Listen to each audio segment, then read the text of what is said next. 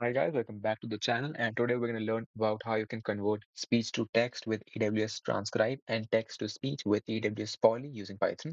So let's begin.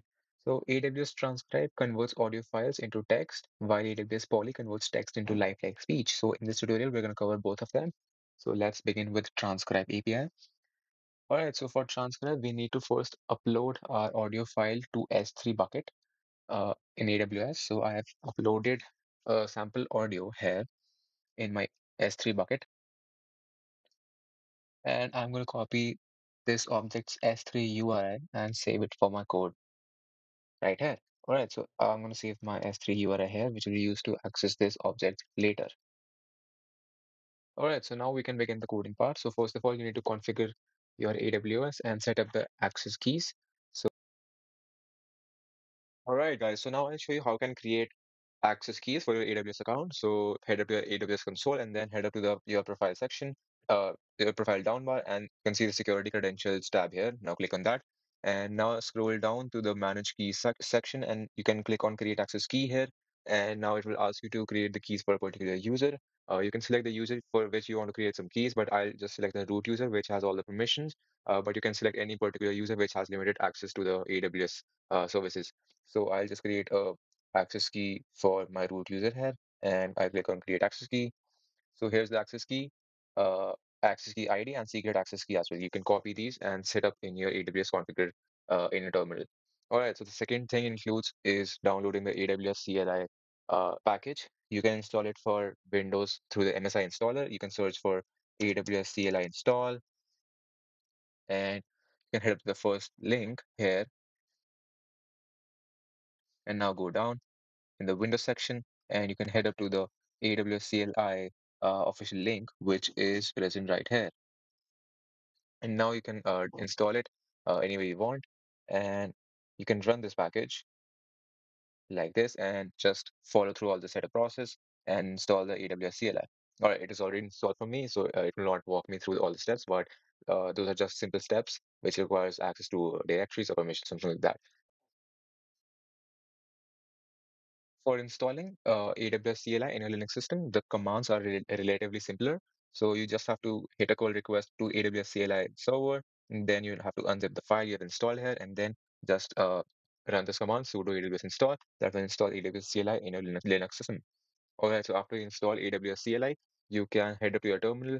You can first restart your device and then head up to the terminal and look for AWS hyphen hyphen version to verify if AWS CLI has been installed or not. And if you get a version number just like this, that represents that your CLI has been installed. Now, for configuring the AWS CLI for multiple services, basically to configure your AWS account inside terminal, you can run the command AWS configure, and now you can enter all the access keys and all the secret access and also the region name, which are present right here. As you can see, I've already entered it, so it shows me a value right here, but it will show none if you have entered nothing as of now. All right, so I'll just click on enter because I don't want to change it right now. And AWS secret access key, you'll put the secret access right here. For the region name, just put the region name in which you're working. And for the default output format, you can keep it none as of now. All right, I know AWS has been configured now. So now you can start working with AWS. All right, so now we can begin the coding process. So first of all, we have to install the requirements, which are Boto 3 and PyDub for converting audio. So first of all, we can install Boto 3, and we can also install PyDub. All right, so after installing this, we can move on to actually creating the transcribe client. We can do that by importing Boto 3 first, and then we can create a client using transcribe equals to boto3.client transcribe.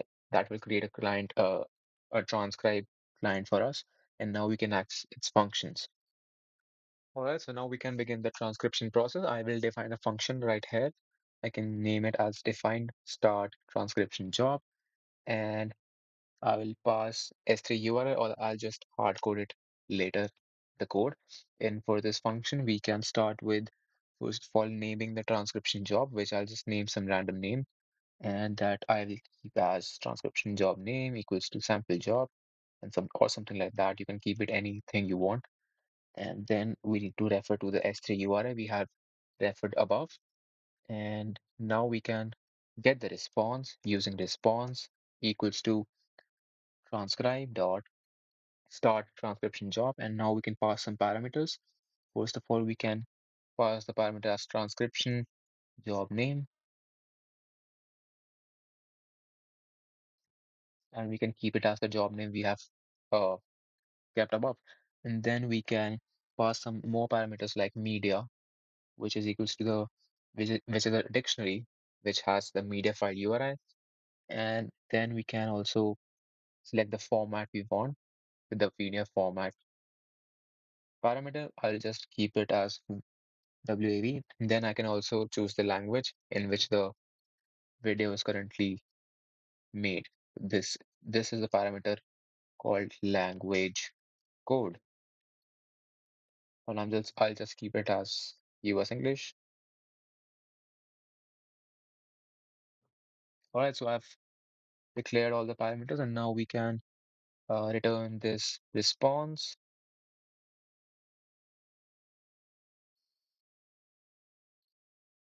We can actually basically this process takes a little bit of time, so we can actually return the job name instead of response, because response is going to take some time for actually getting completed. So we can move on to the next part, which is define, wait for transcription job, and then we can pass the transcription job's name as the parameter. And now we can run a true loop, which will run forever. And then we can again get the response, which is equals to transcribe dot get transcription job. And then I'm going to pass the transcription job name parameter as the parameter we have in the function, which is the transcription job name. All right, so now we will forever check the status of the response. Whenever the status is completed, we can then process further. So first of all, we can ensure that the status is present in uh, completed or failed. And before that, we can declare the status equals to response, and then we can get the transcription job, and then the transcription job status key. This will give us the status of the current job running. All right, so now if status is in completed or failed, then uh, we can actually just write the status. What's the status of the job? For here, I'll just write status. Then I can further apply some conditions like if status equals to completed, then we can actually print that the transcription is completed, and then we can uh, just return the function because the transcription is completed. So for the response, we can actually return response and then the transcription job key, and we need to return the transcription file URI. This is basically the file which has the transcription written inside in a JSON format. So this is the file we need to download eventually. All right, so this is present in the transcription file URI of the dictionary. And we can just keep a simple else condition, something like print the job failed. All right, so we have developed the both of the functions for completing the job, and now we can actually run the functions. Like first of all, we can actually get the job name using the tra transcription job function, and then I can get the transcript URL using the second function, which is wait for transcription job. Then I'm going to pass the job name as the parameter, and this should eventually give us the transcription URL. I'll just print it so we can finally access it on the browser. All right, so now I'll run this script and hopefully it should give us uh, the transcription of the audio.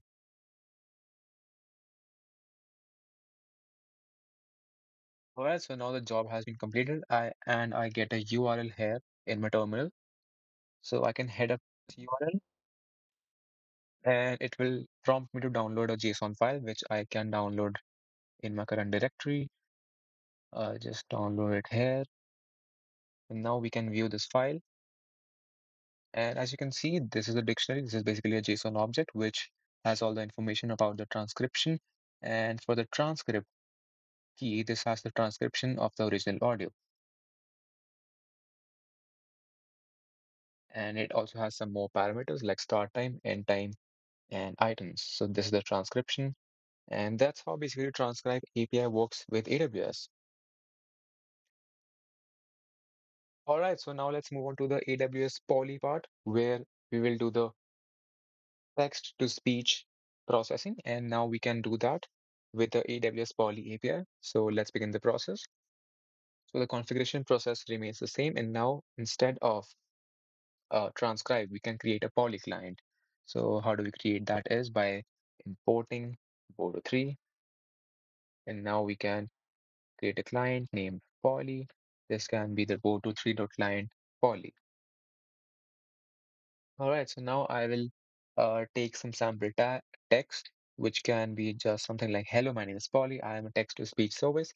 And now we can move on to the uh, calling the function part. So how do we call the Polly functions? By storing it in the response, and then I can call the Polly.synthesize speech function, and I'm going to put some parameters inside this. First, the first parameter is the text, obviously, which is the text we have selected above, and then we have the output format. I will just keep it as MP3, and now we also have one more parameter, which is called voice ID. So basically, the voice agent you're going to choose to basically have your speech into. All right, so I'll just choose one default voice agent here. And this is my configuration for Polly API. All right, so now I can store the response in output.mp3 with the open function. I will write the response audio stream inside the output.mp3 file. So this should give me the output. So let's see if we get the output or not.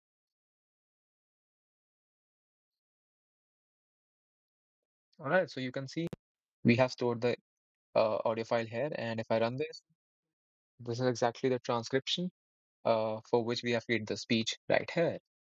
So that's how Poly API works. So guys, that was all for the video and thanks for watching.